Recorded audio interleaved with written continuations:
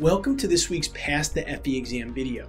In this episode, we're going to discuss a few questions that many aspiring engineers often ask. Is there a minimum GPA requirement for taking the Fundamentals of Engineering or FE exam? And for those who need to retake the FE exam, how many opportunities are available in a year?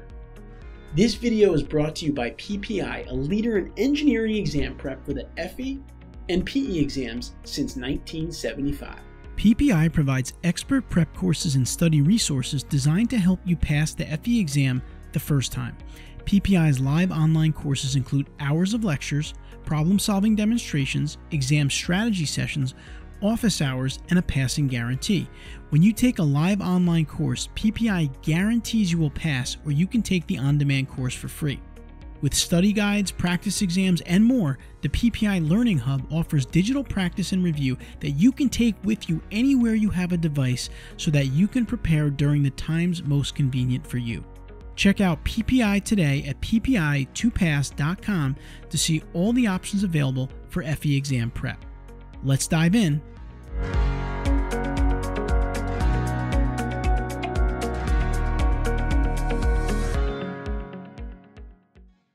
So let's start with the first question on everyone's mind. Is there a minimum GPA requirement for taking the FE exam? The short answer is no. There's no national minimum GPA requirement set by the National Council of Examiners for Engineering and Surveying, or NCEES, the organization that administers the FE exam. However, it's important to note that individual states and specific engineering disciplines might have their own GPA requirements. For instance, in California, the Board for Professional Engineers and Land Surveyors, also known as BPELS, mandates that all FE exam applicants have a cumulative GPA of 2.5 or higher in their engineering coursework. Meanwhile, in Texas, the Professional Engineers and Land Surveyors Board, or TBPLS, sets a slightly higher bar with a GPA requirement of 2.8 or higher in engineering coursework for applicants who graduated before 2023. The key takeaway here is that these requirements can vary from one location to another, so it's essential to check with your state's Board of Engineering to determine if any GPA requirements exist for the FE exam. If you're uncertain about the specific requirements in your state, you can also consult NCEES for more information. Even though there might not be a universal GPA requirement, it's crucial to maintain a strong academic record to be well prepared for the FE exam.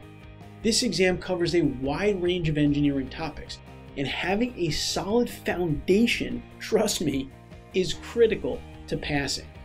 If you're unsure about your readiness, you can take a practice exam to assess your knowledge and skills. There are also numerous FE exam preparation resources available both online, and you may also find them in your university library. Now, let's address the second part of today's question. How many times can you retake the FE exam in 1 year? According to NCEES policy, you can retake the FE exam once during each testing window with up to 3 attempts in a 12-month period. Now, the testing windows occur in the following months: January to March, April to June, July to September, and October to December. This means you have multiple opportunities throughout the year, but you can't take the exam more than 3 times in a calendar year. It's essential to be aware that some states may have additional regulations regarding retaking your FE exam. These could include waiting periods between retakes or other possible conditions. To ensure that you're following your state's specific requirements, it's advisable to reach out to your state Board of Engineering and Surveying. As for some tips on retaking the FE exam, here are a few. Number 1, make sure you have a solid grasp of the material. The FE exam is challenging, so thorough preparation is vital to your success. There are plenty of resources available, as I mentioned, including review books, online courses, and practice exams to help you prepare effectively. Number 2, identify your weaknesses. After your first attempt, review your results and pinpoint the areas where you need improvement. Concentrate your study efforts on these areas, and that's really true for your entire career. Number 3, take a practice exam before your retake. This will help you assess your progress and identify any lingering weak points. And make sure that practice exam is under timed conditions.